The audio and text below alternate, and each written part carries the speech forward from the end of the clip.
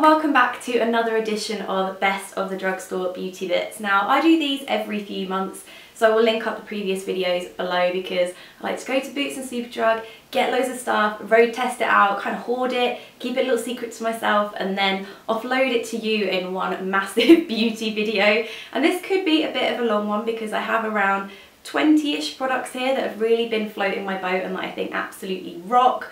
So I'm going to get started. Now I think we will begin with body bits, and I'm really enjoying this from Garnier, and this is their Oil Beauty Oil Infused Nourishing Scrub.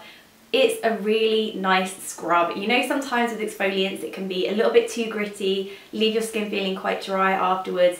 With this you don't get that. It's got that whole oily texture to it, so you feel quite nourished afterwards, but it doesn't leave a greasy film like some body exfoliants can do. So this is just a good all-rounder, especially good to use before tanning. Speaking of tanning, I've also been enjoying this, and it's from Rimmel, and it's their Sun Shimmer Pre-Tan Exfoliator. So this is an exfoliator that has specifically been formulated to be used pre-tan.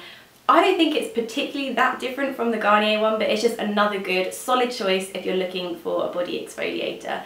And along with this, they've actually released a new instant tan, and this is their Sun Shimmer Instant Tan BB 9-in-1 Skin Perfector. Ooh, that was a mouthful.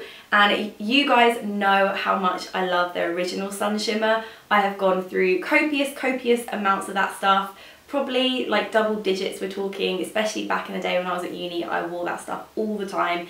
This is more like a creamy version of that, whereas the original Sun Shimmer was quite gel-like. This is quite like lotion-like in a way, and it has a hint more coverage to it.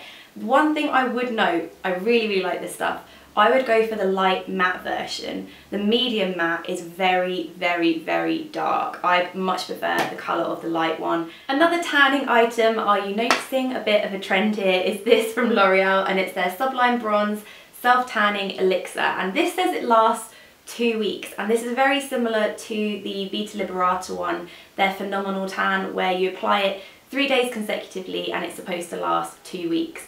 Now I've given this a go and I've used this much, and it was 2 applications. I did 2 applications, and this is a week later and it's still kind of hanging around. The reason why I didn't do the whole 3 consecutive applications was because by the second kind of coat of colour I was feeling dark enough. I felt like if I had put the 3rd coat on it would have been a bit in your face. The only thing with this, it says it has no tan smell.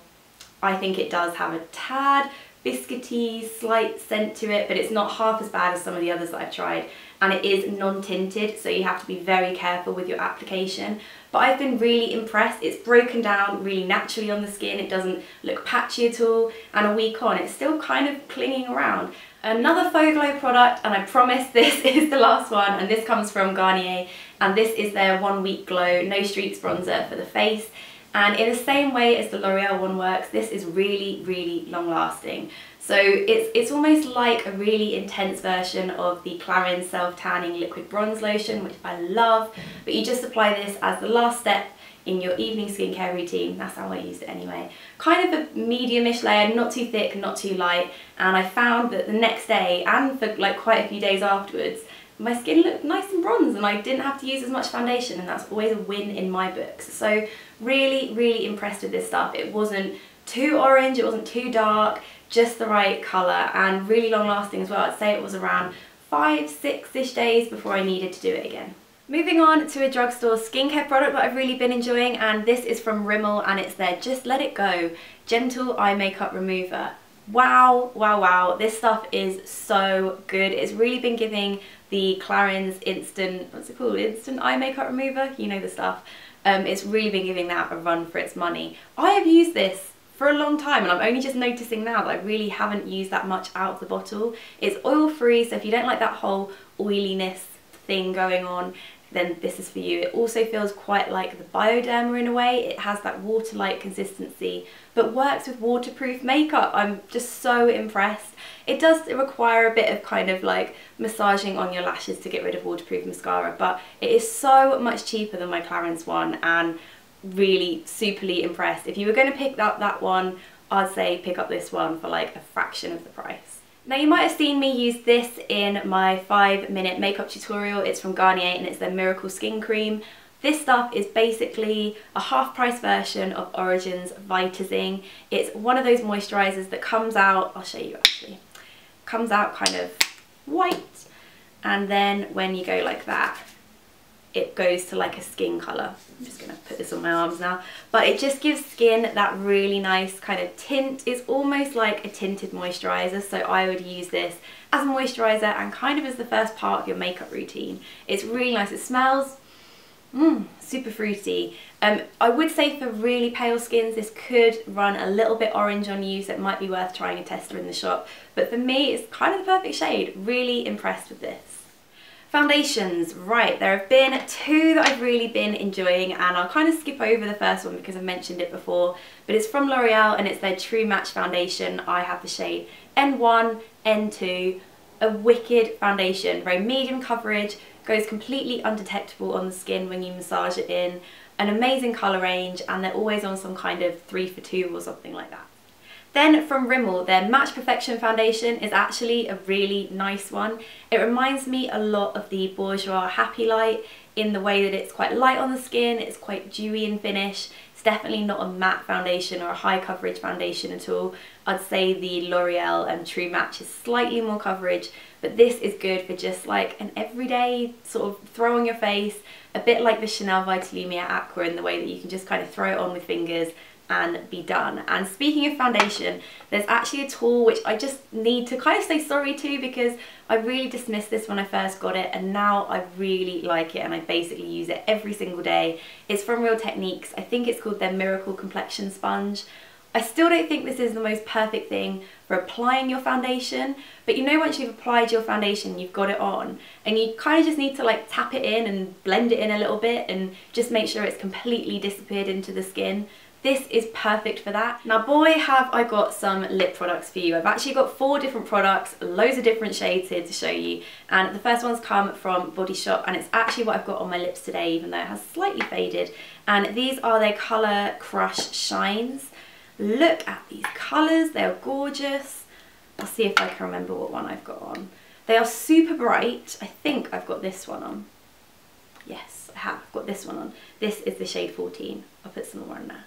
Not only are the colours of these ridiculously beautiful, but they're also very sheer, which makes it a fabulous way of getting into bolds. If you're kind of not brave enough for a full-on opaque bold yet, you can just dab some of this on your lips like I have today. Feels like there's nothing even there. It feels like a balm. Nice and shiny, really pretty colours. But if you are feeling something ridiculously opaque and in your face, then may I suggest these. They're from Bourjois, they're new, and they're their Rouge Edition Velvets.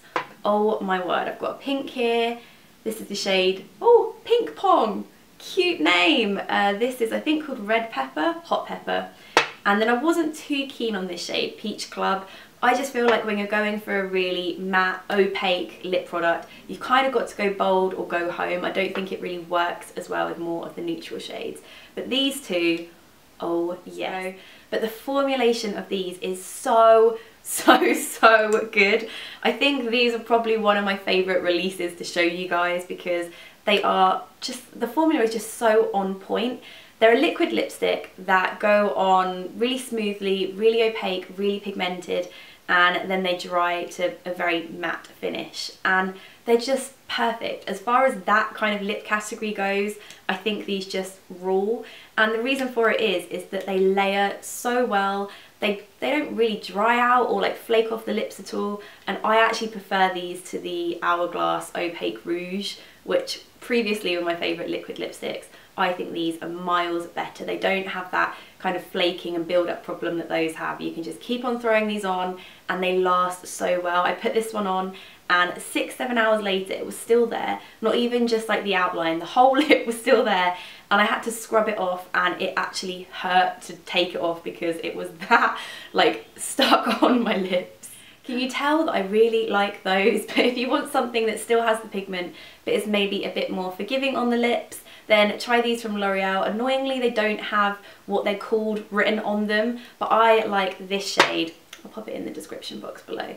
This is Tangerine Sonnet, and they basically are the L'Oreal glossy stains. I have no idea what really is the difference between them. Very similar in appearance, very similar applicator, basically exactly the same finish on the lips. They're an oil mixed with a kind of lipstick, liquid lipstick, that's their selling point. So they're very comfortable on the lips, very moisturising, but they're basically the L'Oreal Glossy Stains, which is great for a fraction of the price. I will very quickly touch on these. They're from Maybelline and they are the Colour Sensational Shine Glosses. Love them, done a whole post about them, so I will link that below. Moving on to hair, and I basically have two Ombré dupes to show you, and a dupe for their Maximista thickening spray is this from VO5, and it's their Give Me Texture Tousle Style Spray. Apply it onto damp hair and then blow dry as normal, and you get a really nice matte, kind of slightly wavy bed head texture to your locks. And then this from Charles Worthington, this is their Salon at Home range, and this is the Volume and Bounce Texturizing Spray, which basically is the Ombré Dry Texturizing Spray. And please don't take my hair kind of as the evidence for how good these are, because right now it is a flat, hot mess, but these are both amazing at just adding texture and kind of volume to your locks. For nails, I'm still absolutely loving these Salon Pro polishes. I just think they're some of the best on the high street. Their brush is amazing, the formula is great, everything about them is just a complete win-win, including the shade names. I've mentioned this one before in a favourites video. This is Oh Mr. Darcy, amazing. And then this one is Happily Evie After, so cute. And then I kept hearing that this from Sally Hansen, this is their Insta Dry top coat, was a dupe for the Seche Vite top coat. So of course I had to give it a go. And although I would say it's probably not as fast drying as the Seche Vite, it is very, very similar. It leaves your nails with like that really high shine, glass-like finish, and dry within a matter of minutes. So those are my favourite drugstore finds as of late. I'm sure come Monday I will be back there filling up my basket for the next round of these videos, but I really hope you enjoyed it. Thank you so much for watching, and I'll see you guys soon. Bye.